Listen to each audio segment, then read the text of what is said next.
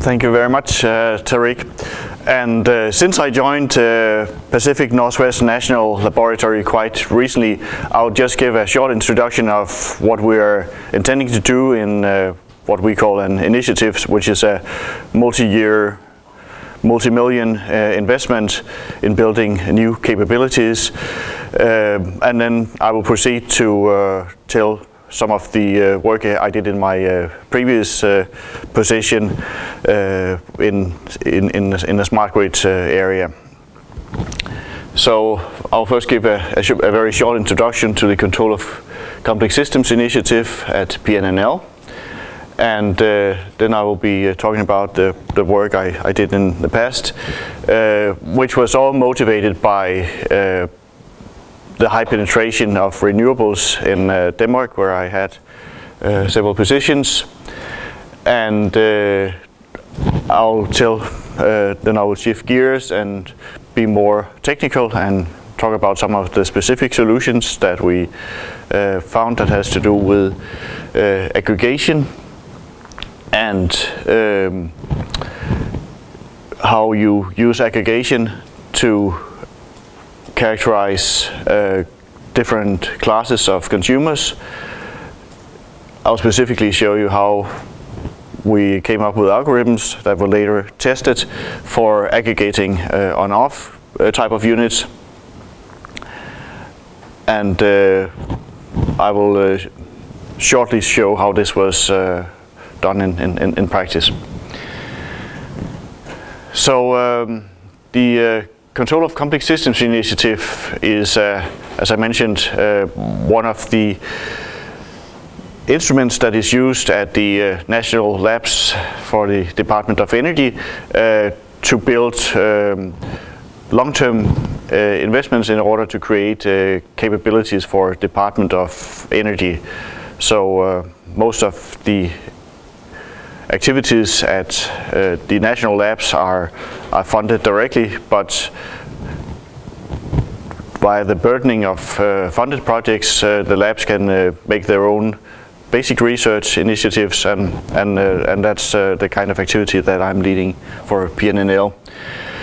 So what we really want to do in this initiative is to work under the slogan enabling the transition from big data to big control. So big data is much about analytics.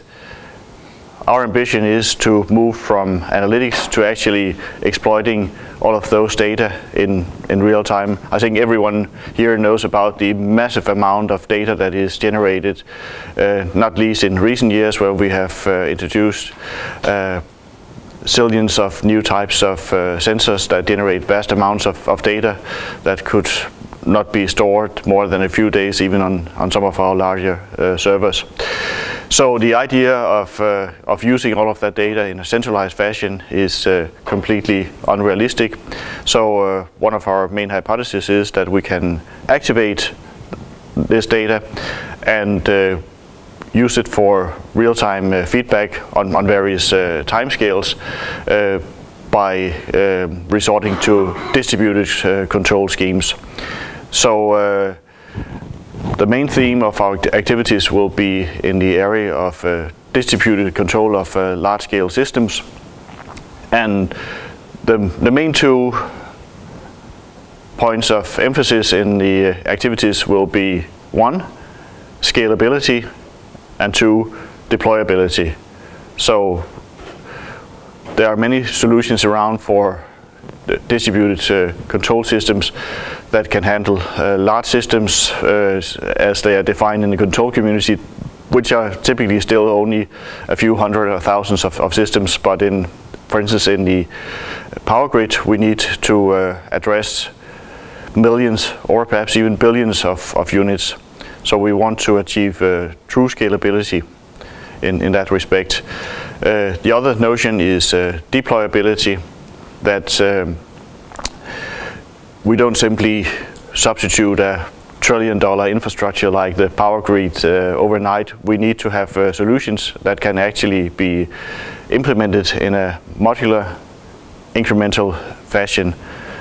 But first and last, we want to provide a mathematical framework that gives guarantee properties of the control of the power grid, which of course in the legacy grid was never there. That was not how the grid was designed. To be honest, we don't really know why it's working so well as it is. So we have these millions of devices, large amounts of data.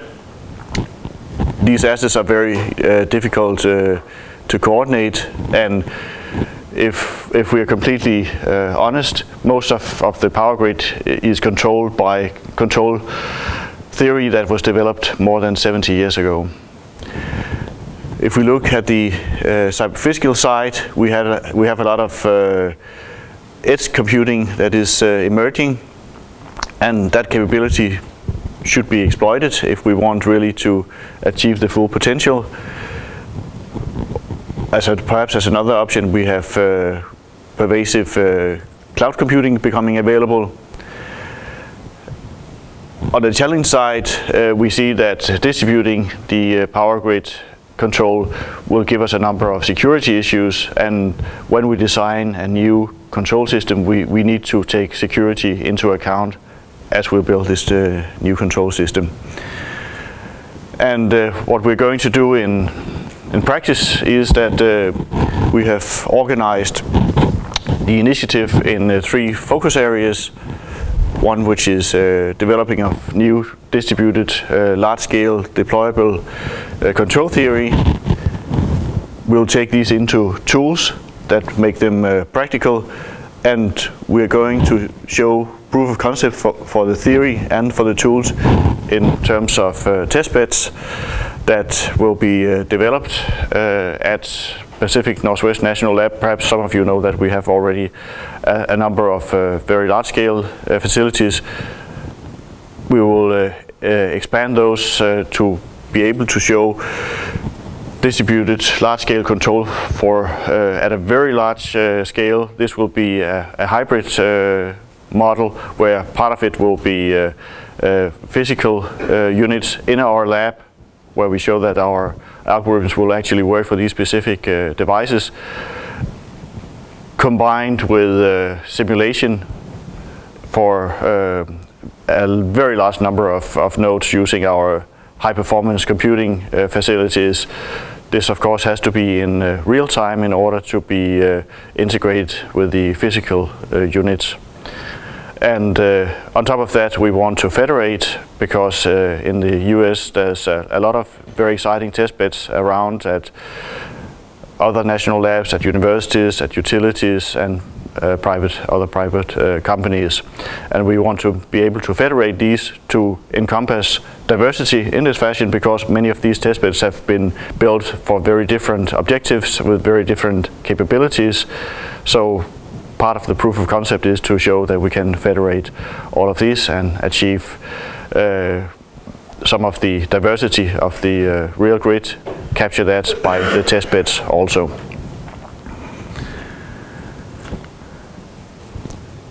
So let me tell you about some of the work I did in my previous positions. The background for much of this work was motivated by the fact that this was work done in Denmark that has, perhaps as you know, the world record in wind power penetration. I don't have the 2013 numbers yet, but in 2012 it was 35.3%. Measured in energy, so the capacity was even higher, but in terms of actual electrical energy for that year, the deployed power was 35.3%, and by 2020 this will reach 50%. This introduced, of course, a lot of intermittency on the Danish power grid, and thereby some wonderful control challenges that we've been working with on various aspects. So how was this possible? Actually, we were also working at the other end of this. clearly when you have some intermittent sources, you need to have other sources that can compensate for that. So what we did for a very large number of years was to revisit the way that the base capacity in the Danish power grid were controlled. Denmark does not have nuclear, so this is basically fossil-fired power plants and basically coal and gas. So what we did was to look at the load following capabilities of the existing power plants, and we were extremely lucky that just at that time the largest utility was taking a specific block in a power plant off-grid, and the R&D group for that utility convinced management that they and we could do experiments with that block and try to build a new control system for the water steam cycle of that specific block. And by doing so, we introduced a model-based controller, 2 degrees of freedom LQ, and we showed that for this specific unit we were able to increase the load following capability by more than 100%. And I think, as you all know, utilities are conservative businesses for good reasons. But when management saw these numbers that we were able to improve by more than 100%, they saw, well, we need this in the face of the challenges that we are seeing with wind power and other issues. We need to have solutions like this. So in the following 15 years, this was implemented in 4 of the 7 main power plants in Denmark. The actuals so these 100%, that was under ideal conditions. In actual production, it was significantly smaller.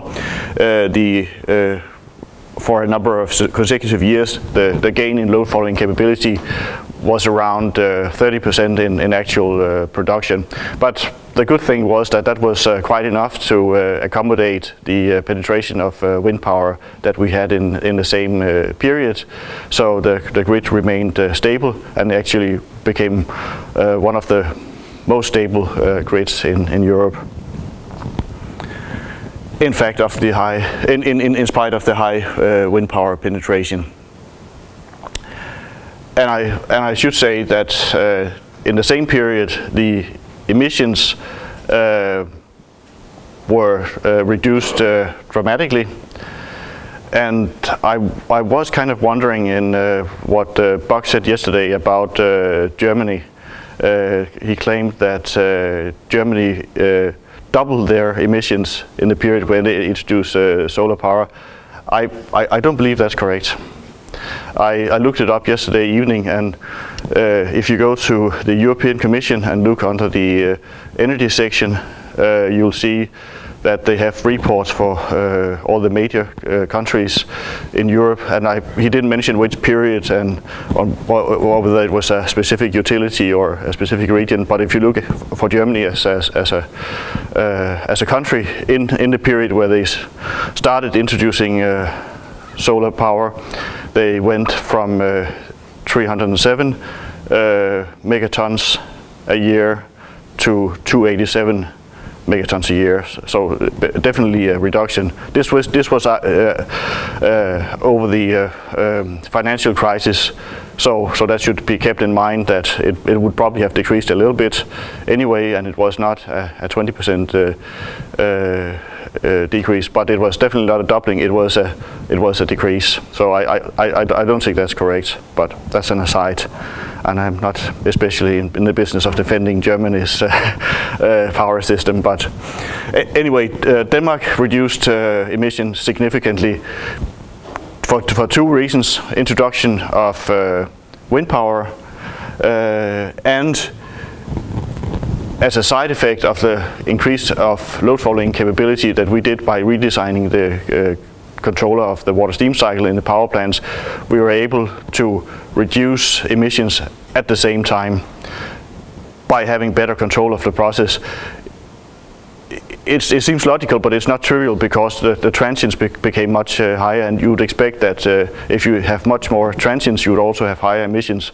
But that's actually not true. If you do the control properly, you can reduce emissions and increase transients. At the same time, the overall structure, due to European policy regulation, also changed dramatically. So these few dots represent about 90% of the electrical power production in Denmark in 1990. And these 300 dots represent the same 90% in 2012.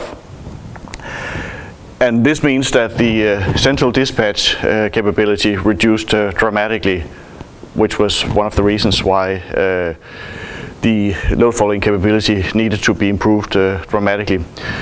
This also means that reaching the goals in 2020 of having 50%, and there are further goals further ahead with an even higher penetration of renewables, means that we need to do more if we don't want to see more situations like this.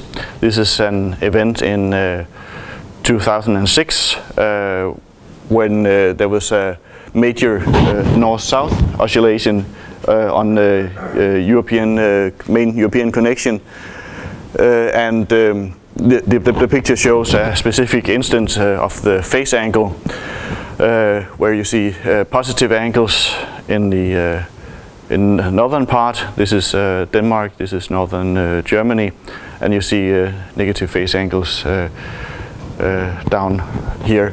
And this specific event caused 15 million European citizens to have outages, so a very significant outage. The main reason for that was a very large wind power production in north of Europe. In Denmark is a small contributor, but especially northern Germany. And that caused these oscillations, and life is not really fair, because the region that had this additional wind power, they didn't really have problems. All the outages came in parts of France, northern Spain, parts of Italy. But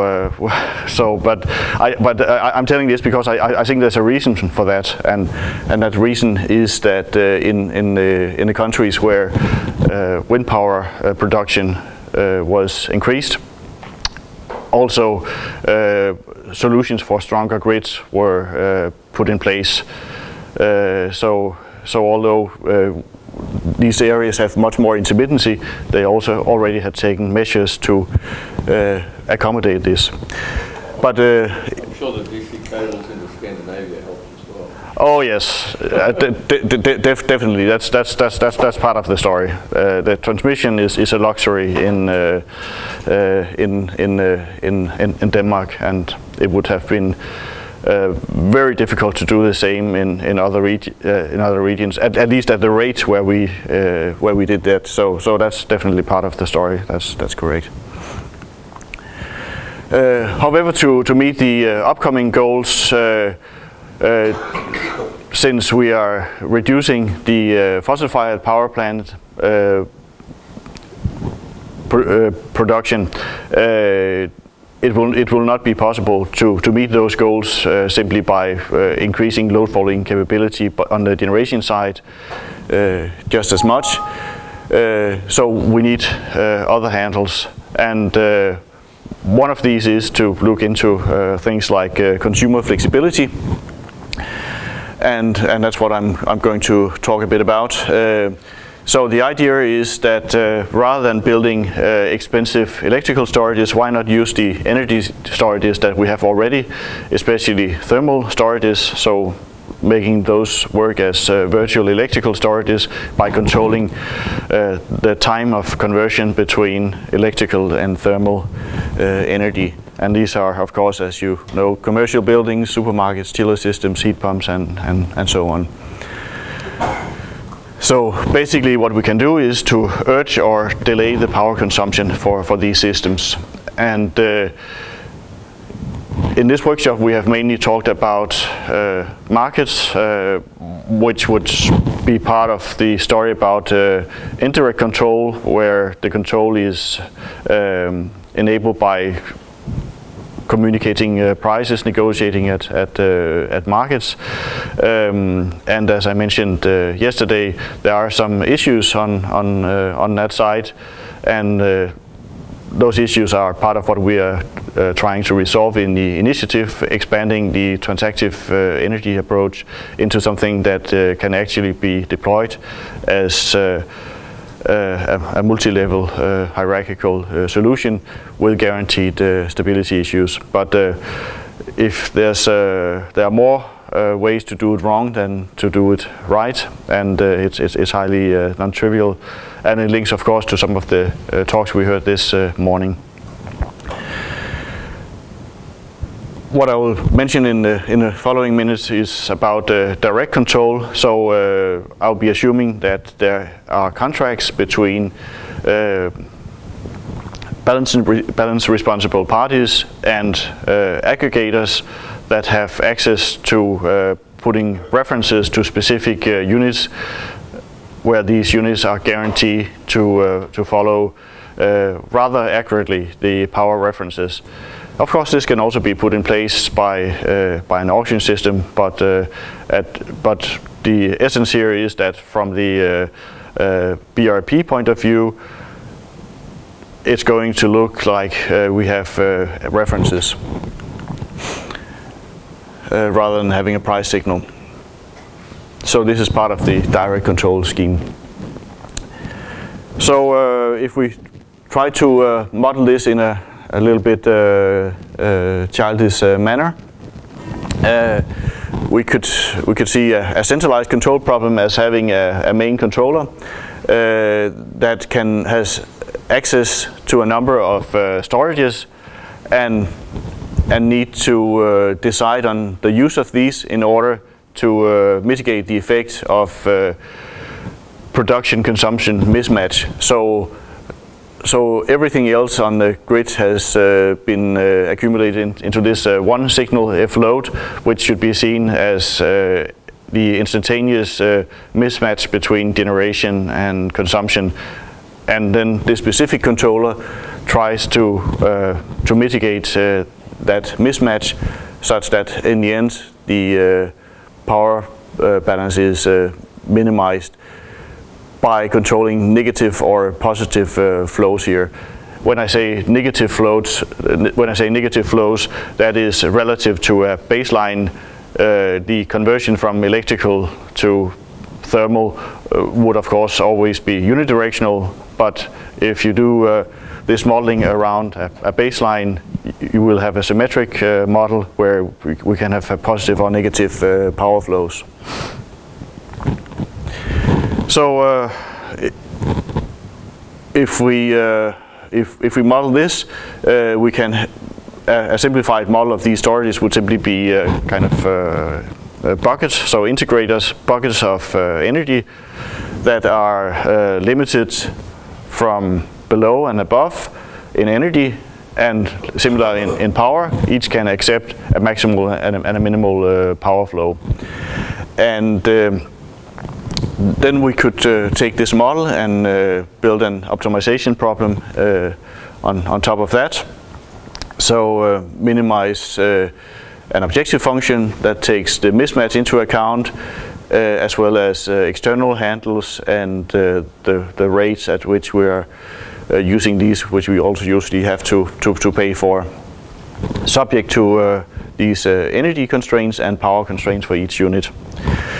And in principle, there exist control solutions to that kind of problem, trying to distribute the energy storage some time into the future. Model predictive control does this explicitly, other control methods does it implicitly, but at the end every control algorithm takes just that decision: how are we going to distribute our energy storage in the near future?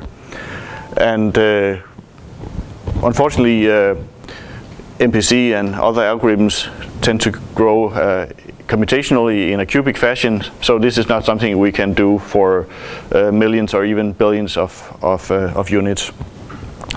So clearly the solution to this is to go to the realm of hierarchical control.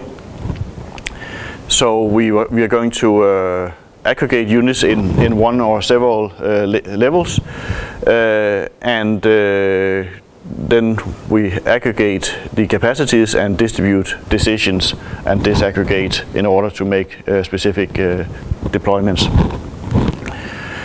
There's one specific challenge in this, and that is that if we have units, we have to remember that the types of units that we have available are extremely diverse.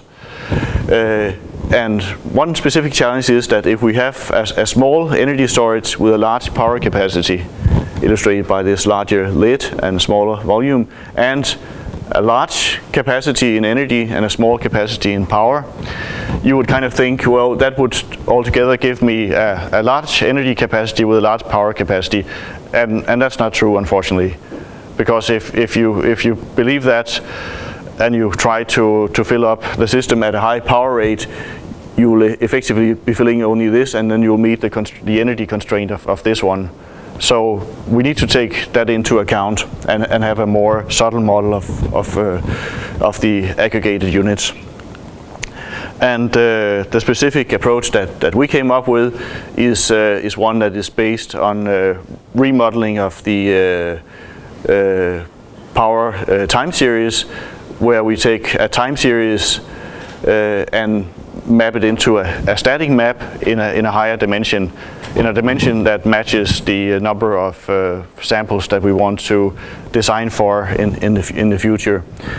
So if we look at a specific example, we take the first sample, and there we have a maximal power we can employ and a minimal power we can deploy, and we map that to an interval in the first dimension. For the next sample, similarly, we have a maximal power constraint and a maximal power constraint and a minimal power constraint, and we might have a maximal energy constraint as well, and that's depicted here in the second dimension, where we have the power constraints and the energy constraints as sloped lines. And we can go further. So for the third sample, we go into 3 dimensions and get a figure like this, again with planes parallel to the coordinate systems for power constraints, and slope constraints for energy constraints. The slides wouldn't accommodate for more than 3 dimensions, so but you can do this, of course. You can build a model like this for any number of dimensions, and what you will get is for every type of unit a convex polytope. So when we aggregate, we are then faced with a number of convex polytopes, and the beauty of it is that although units cannot be added in power and energy, they can be added geometrically in polytopes. Oh my goodness! And by applying Minkowski sum. So if we have one unit, so this could be a residential facility with a geothermal heat pump, and a larger one, which could be a commercial building.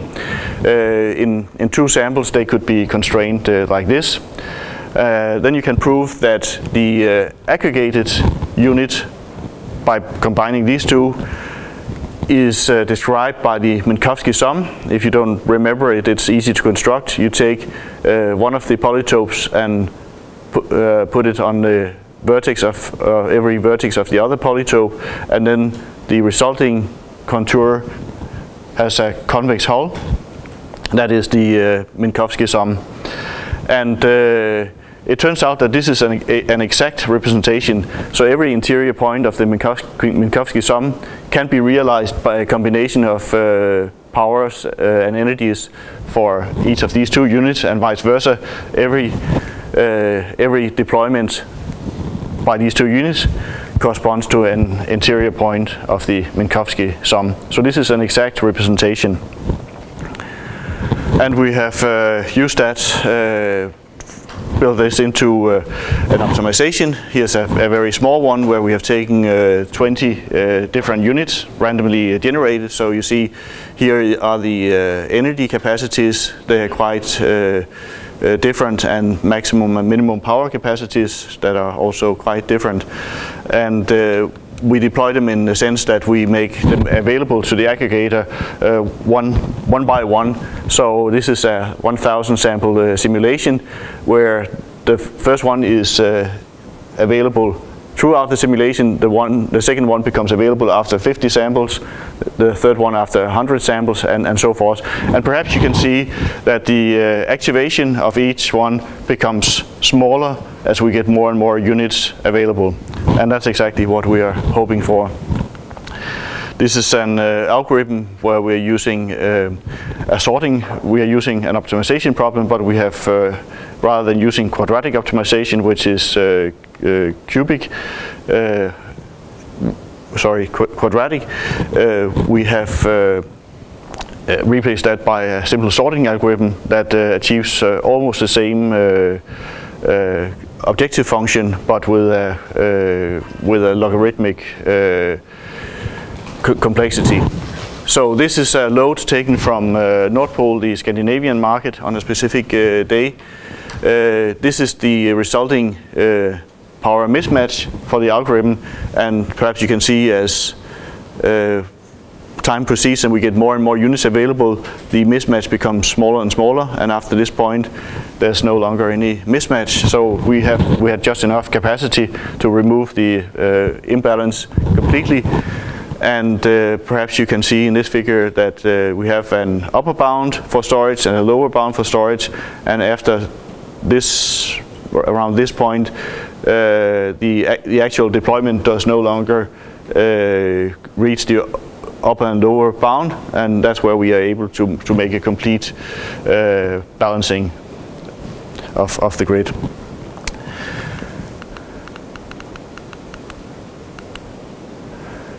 So let me show you how we could use this to aggregate on-off units. So the idea was to have an aggregator that has access to a technical virtual power plant that has a number of storage devices available.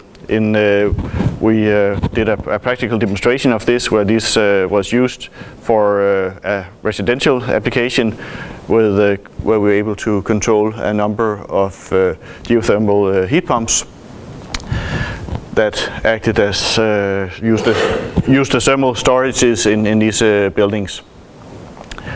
And we deliberately under-modeled the systems in order to show that a very simple model suffices to make the correct decisions that activate the energy and achieves the balance. So we, for each building, we introduced a simple integrator model with some leakage and a binary decision variable that could switch between full power and zero power. And clearly each building would be constrained by an upper bound collected in this vector x. Further, we considered runtime and downtime constraints, because in a heat pump, if you cycle it too frequently, it deteriorates the lifetime of the heat pump.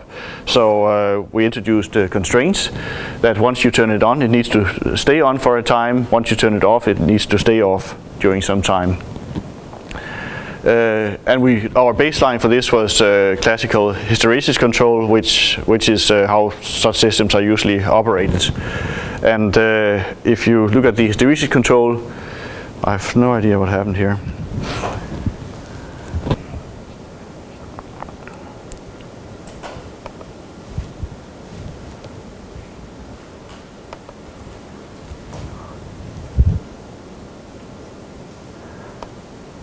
if you try to use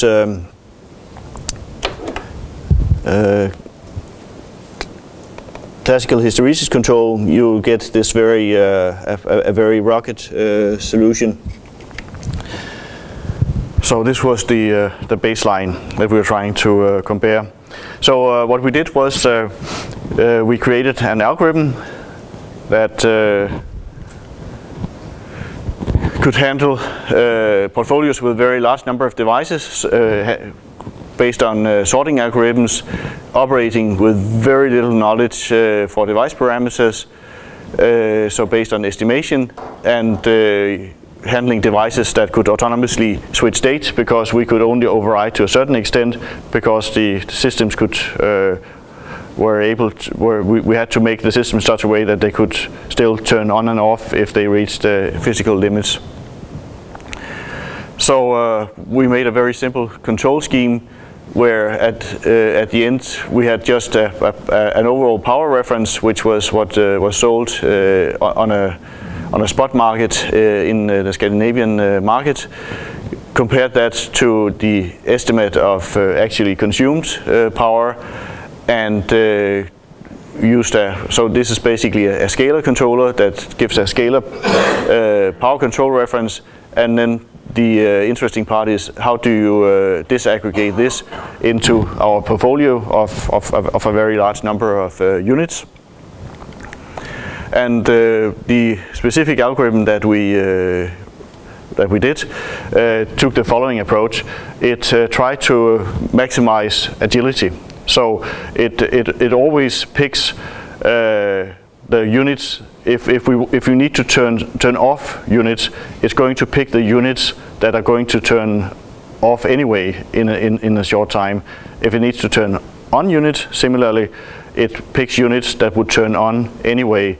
By doing that, we maximize at every time instance our agility to have the maximum number of assets to sell in the next period of time. And here you see the result. So there's a black reference that you almost cannot discern from the blue curve, which is the hourly energy that we obtained. Whereas if you compare with the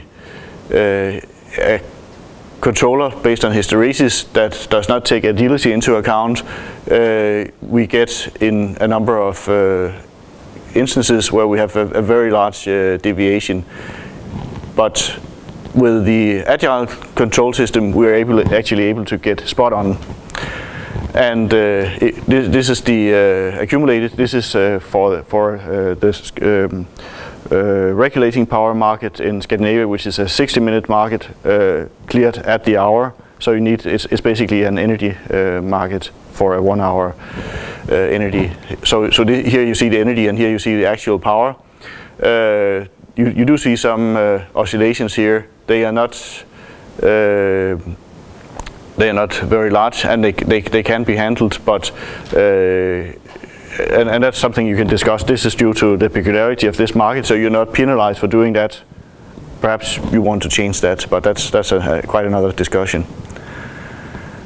And I think I'm pretty much out of time. So you saw that aggregated in an aggregated fashion, we were spot on with this. This is a specific example where we sold these on the Nord Pole as part of the portfolio of a specific balancing responsible party that used this portfolio of residential homes as part of their portfolio to balance some of the generation consumption imbalance.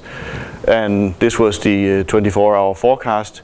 And this is the actual activation of one single house. What you see here is that we have an override, so the specific house turns on where it was not intended to. And due to that, you need a portfolio of a number of houses to meet the requirements. But as you saw, that was on the aggregated level, that was quite accurate. So I think I'm out of time. But I think we gave a proof of concept that you can use thermal storages in this fashion, and that we are able to achieve scalability. Perhaps I missed one slide that I just wanted to, the very last slide. We did one simulation where we took a million units that had the different salient properties. Some were extremely flexible and some were rather inflexible. And on a standard PC, we were able to do the optimization for this portfolio of 1 million units in 3.5 minutes. And we were able to do a perfect balancing if we had a decent number of flexible units. In the second example here, where we had a small number of extremely flexible units, there was a small mismatch, but we were still able to do the computation in 3.5 minutes. And this means that if you have high performance computation available, you can basically do this in real time up to 1 million units. Thank you very much.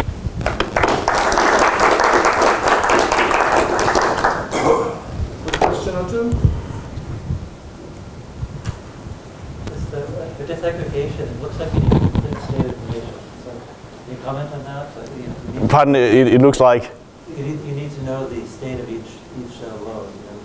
Yes. Yep. We need the overall state of charge for every building.